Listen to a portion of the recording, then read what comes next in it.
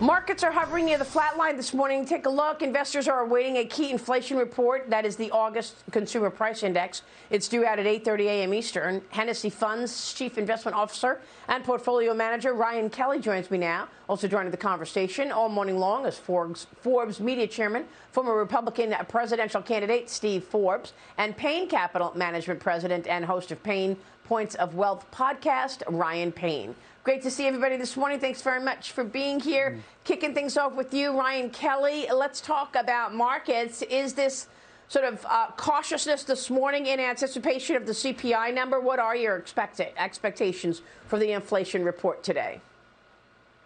Yes, I think absolutely there's a whole lot going into this number today. I think if we see a higher number than expected, we'll see the markets continue to move into more of a risk-off type trade. We'll probably see, certain sectors that have really underperformed this year that will do better. Sectors like the staples as well as utilities. Also, I think with with tighter monetary policy, eventually we'll also see interest rates rising, and financials have done very well this year, and you could see a bid there as well. So what do you want to do then? I mean, do you think that inflation is going to be longer lasting than some Fed officials are saying? We continue to see this story get worse. Do you want to invest based on those companies that have pricing power, or how are you allocating capital with this inflation threat? Sure. Well, I really think that, one sector that we continue to just focus on, and there's two parts to this inflation. It's hitting us all over the place. Of course, there's potential tax hikes that you mentioned as well. I think that, utilities continue to look interesting to us. They're the ones who have really done poorly this year. They're the types of companies that are more defensive, that people move into when there's higher inflation. I think that, energy is something that we continue to need no matter what. And these utilities are very resilient. And, when it comes to tax hikes that we may see here as well with this infrastructure bill, that's actually not going to affect the utilities very much at all. When taxes were cut a couple years ago, it was completely passed on to the customers. I think this time as well, that's going to continue to work for them on the flip side, and they won't see a real hit to the bottom line. And in addition, that infrastructure bill has hundreds of billions of dollars in it that could go towards the electrical grid, towards modernization, towards expansion. And as we see this continue to play out, we think there's quite a long ways for utilities, which normally are a pretty slow-growing sector, to continue to do well and have sort of outperformance when it comes to the earnings per share growth rate. Let me get your take on the policy coming, Ryan. House Democrats proposing to raise taxes pretty much across the board, with the corporate tax rate going up to 26.5%. Goldman Sachs is saying that raising that corporate tax rate to 25% would knock 5% off the S&P 500 earnings. What are your thoughts in terms of the impact of the tax increases to come?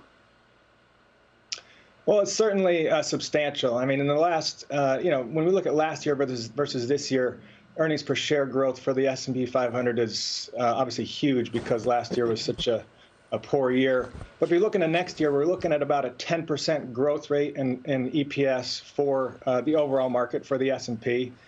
Hitting that by 5% is about half. That would certainly slow down the earnings growth. And one of the things that we believe has been really pushing the stock market higher is the growth rate of earnings per share.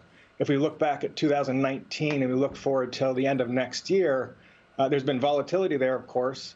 But on a year-over-year basis, on average, earnings per share growth has been up about 13% per year during that time. So this slows that down. That probably means, again, that investors become more cautious, probably causes some volatility. And I'm not sure that, this is completely baked in yet. It's still unknown how much the tax rates will be and if they will continue to push them through as they are. Yeah, we'll see if this plan goes through. Of course, we are waiting to see the markup from the House Ways and Means Committee this week, as well as a vote in a couple of weeks. Let me bring Steve Forbes in here. Go ahead, Steve. Yeah, I'm wondering what you think of the frothiness of the market. We've had the meme stocks and everything else. And with these tax increases, if they do go through, why hasn't the market really taken that into account now? The Democrats seem very serious about pushing those things through. Well, I think that there's always the curiosity as to what gets announced and what finally gets pushed through. But again, I think that the market is in a very good place. But this would be another probably cause some volatility. We've had just a continued upswing in the market despite the last week and a half. I think that probably we would see, some sort of a drawdown or correction somewhere in the 5 to 10%. But those are normal.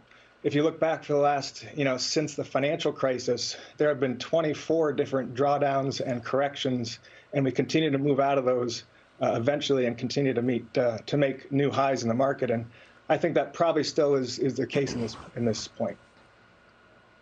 All right, we'll leave it there. Ryan Kelley, it's great to have you this morning. Thanks so much. Thank you very much.